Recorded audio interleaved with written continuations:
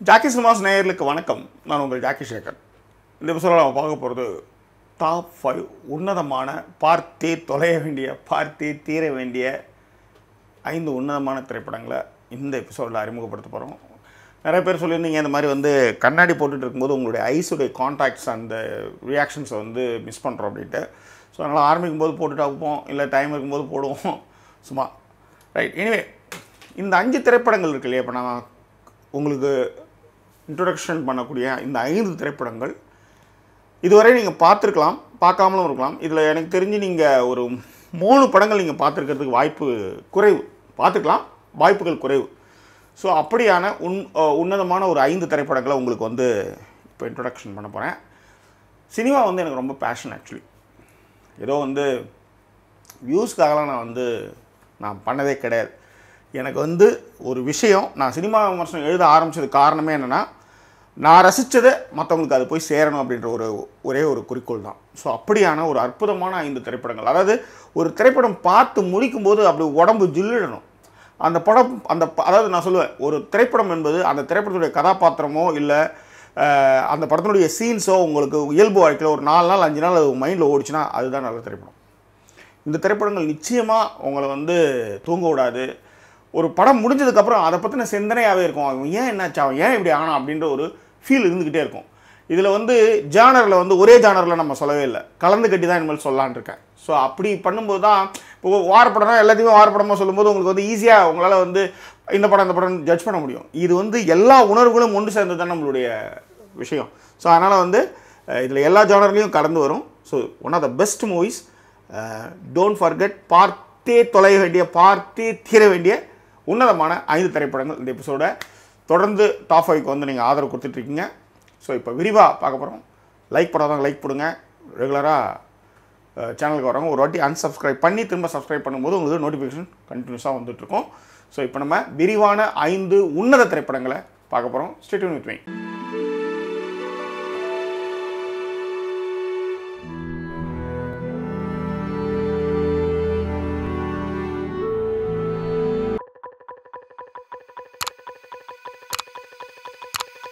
நான் விளையாட்டுக்கு சொல்ல, சீரியஸ் நோட்டாகவே சொல்கிறேன். இந்த 5 திரைப்படங்கள் நான் அறிமுகப்படுத்தக்கூடிய இந்த 5 திரைப்படங்களை திரும்பவும் பாருங்கள். உங்களுக்கு இன்னும் பல பரிணாமங்களையும் புது விஷயங்களையும் இது உங்களுக்கு கற்றுக் கொடுக்கும். எப்படி சொல்கிறேன் அப்படின்னா, மௌனராகம் ஒரே ஒரு திரைப்படம் தான். அதை நீங்கள் 15 வயசில் பார்க்கும்போது அது உங்களுக்கு ஒரு அனுபவத்தை கொடுக்கும். அதே உங்களுக்கு ஒரு 30 வயசில் பார்க்கும்போது அதே திரைப்படம் தான், அதே வேறு யாருமே மாற்றவே இல்லை, அதே திரைப்படம் தான். அதே 30 வயசில் அது இன்னொரு அனுபவத்தை கொடுக்கும், 50 வயசில் இன்னொரு அனுபவத்தை கொடுக்கும். இதுதான் ஒரு திரைப்படம் நமக்குள்ளே ஏற்படுத்தக்கூடிய ஒரு மாற்றங்கள். ரைட், இப்போ அந்த 5 ஃபிலிம்ஸ், 5th ஃபிலிம்ஸ் எது அப்படின்னு பார்த்தீங்கன்னா, காஸ்ட் அவே. இந்த படத்துக்கு IMDb ரேட்டிங் 7.8. இது நிறைய பேர் பார்த்துருப்பீங்க.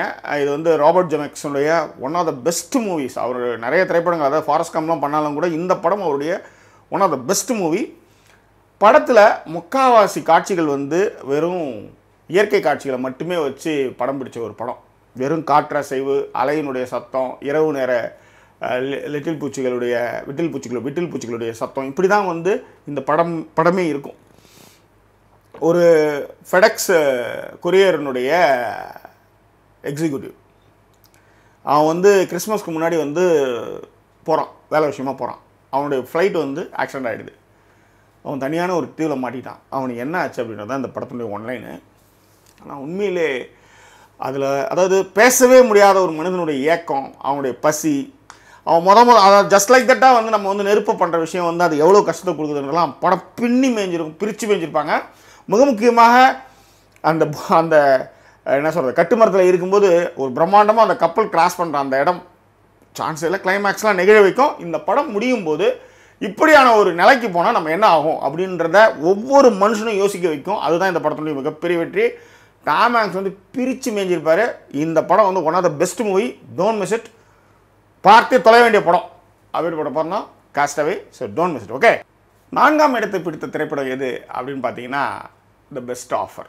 இது இட்டாலியன் சைக்கலாஜிக்கல் த்ரில்லர் ஃபிலிம். இது one of the best movie.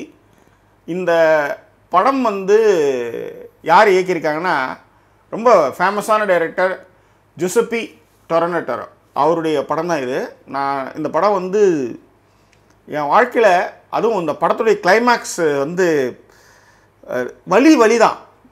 But அந்த வலியினுடைய அந்த வலியை சில நேரத்தில் தெரிஞ்ச அனுபவிப்போம். பைத்தியகாரத்தனம் தெரிஞ்ச காதலில் ஒரு வலியை வந்து நம்ம அனுபவிப்போம்ல, அது இந்த படத்துடைய கிளைமேக்ஸ் நீங்கள் பார்க்கும்போது அந்த வயதானவனுக்காக நீங்கள் வந்து வருத்தப்படுவீங்க.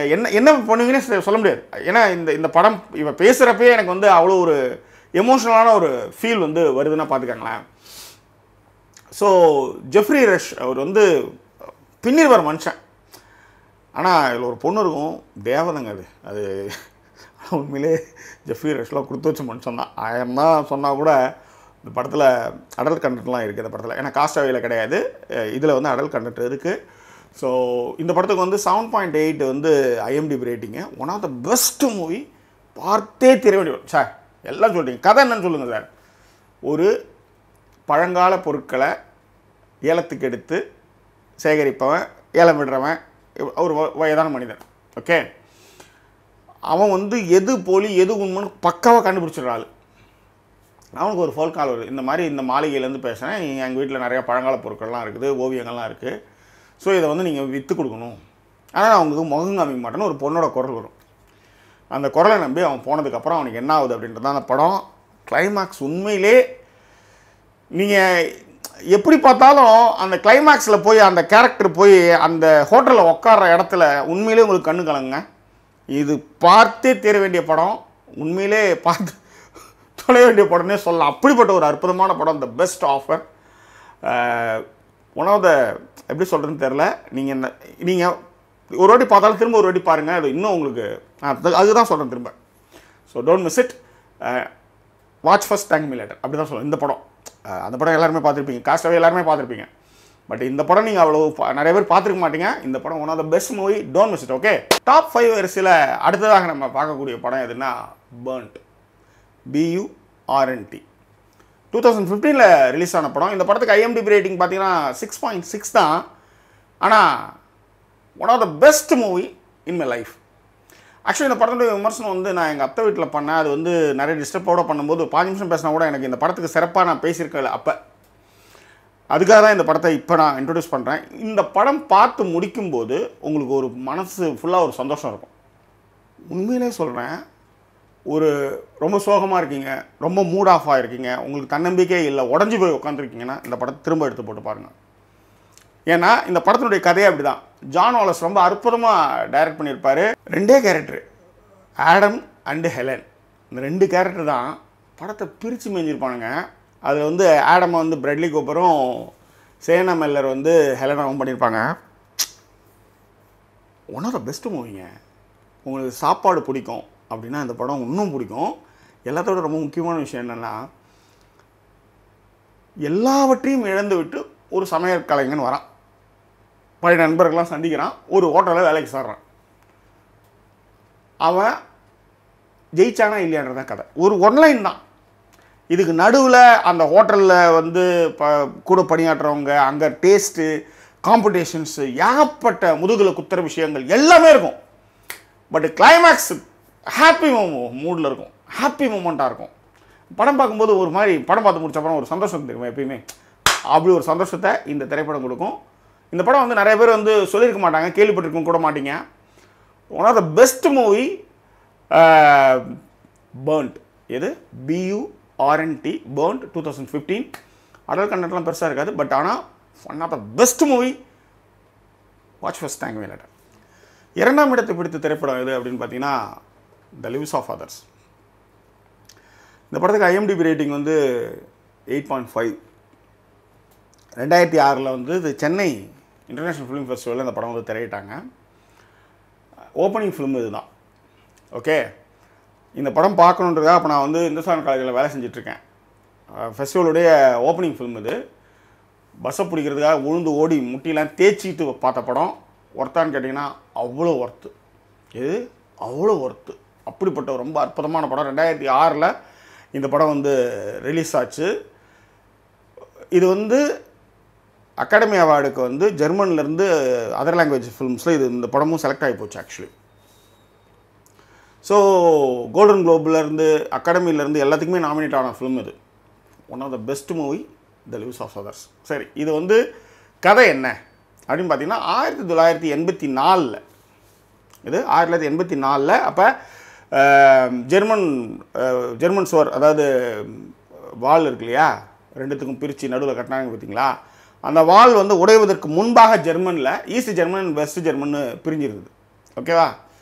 ஸோ இந்த ஈஸ்ட் ஜெர்மன் சீக்ரெட் போலீஸ் வந்து வெஸ்ட் ஜெர்மனுக்கு வந்து ஏதாவது தகவல்கள்லாம் கொடுக்குறாங்களா, போகிறாங்களா, இங்கேருந்து ஏதாவது விஷயங்களை ரைட்டிங் மூலமாக, கவிதை மூலமாக, கட்டுரை மூலமாக ஏதாவது பண்ணுறாங்களான்ட்டு ரொம்ப க்ளோஸாக வாட்ச் பண்ணுது. அதில் ஒரு ரைட்டரை ஒரு டிடெக்டிவ், அதாவது இந்த ஈஸ்ட் ஜெர்மனை சேர்ந்த ஒரு டிடெக்டிவ் வந்து வாட்ச் பண்ணுறான், போலீஸ் வந்து வாட்ச் பண்ணுறான். வாட்சிங்னா சாதாரண விஷயம்லாம் அசுகுன்னு தும்மனதுலேருந்து அவன் வந்து 2 மணிக்கு வந்து 1க்கு போயிட்டு வந்தான் அப்படின்றது, ஃப்ளஷ் பண்ணலன்றதுலேருந்து எல்லா டீட்டெயிலுமே எழுதி ரிப்போர்ட் கொடுக்கறது தான் அவனுடைய வேலை. அப்பேற்பட்டவனுக்கும் அந்த ரைட்டருக்கும் என்ன நடந்தது அப்படின்றதும் கிளைமேக்ஸ்.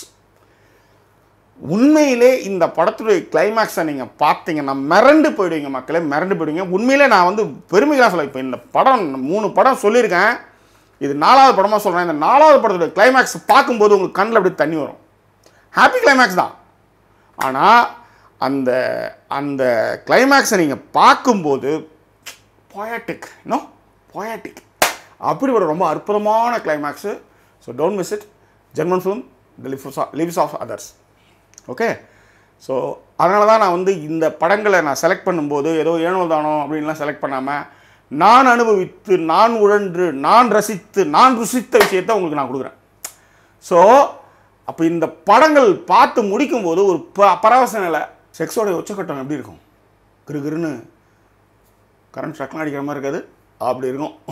அதான் மேட்ரு. ஓகே, அப்படிப்பட்ட ஒரு அற்புதமான கிளைமேக்ஸு சான்ஸே கிடையாது. Don't miss it. ஓகே, பார்த்தே தொலை வேண்டிய, பார்த்தே தேர வேண்டிய ஒரு அற்புதமான படம். Watch first, thank me later.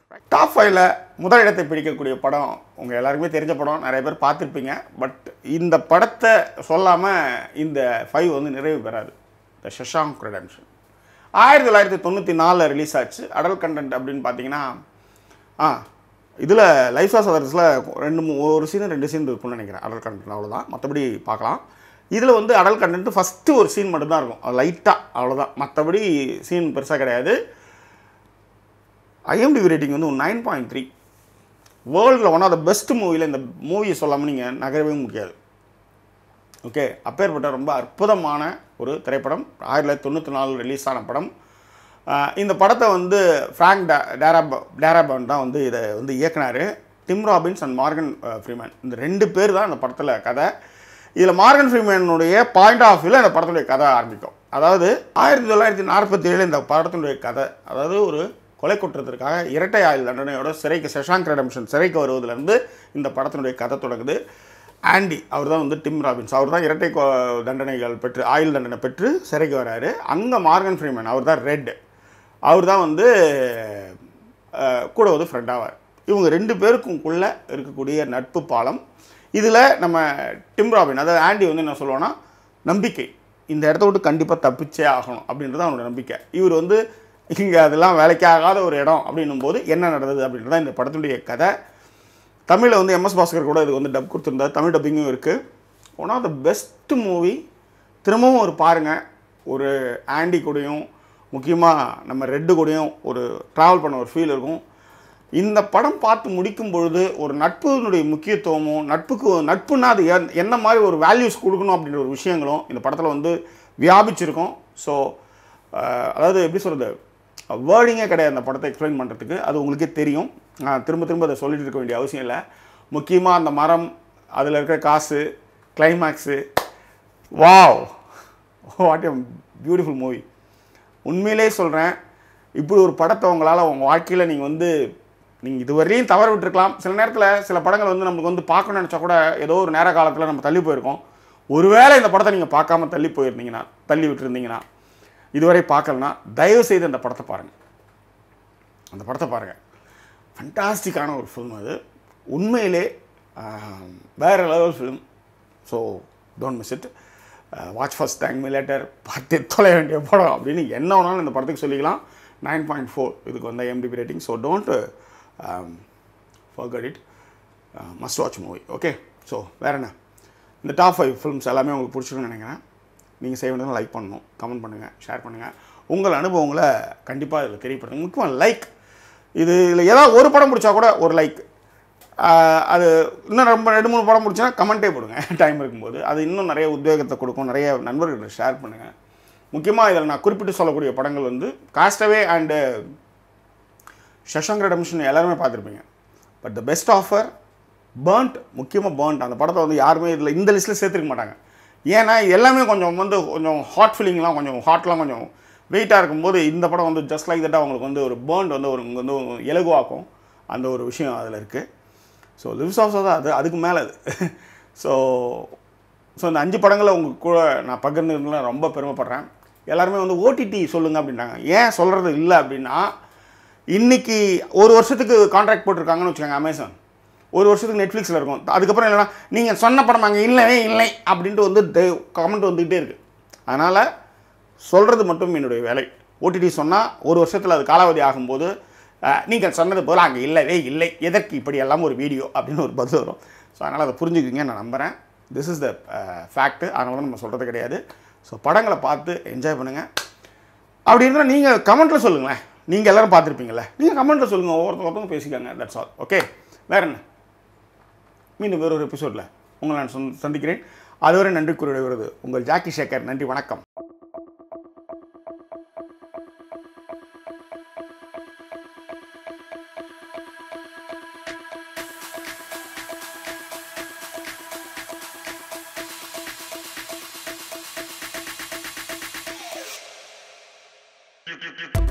You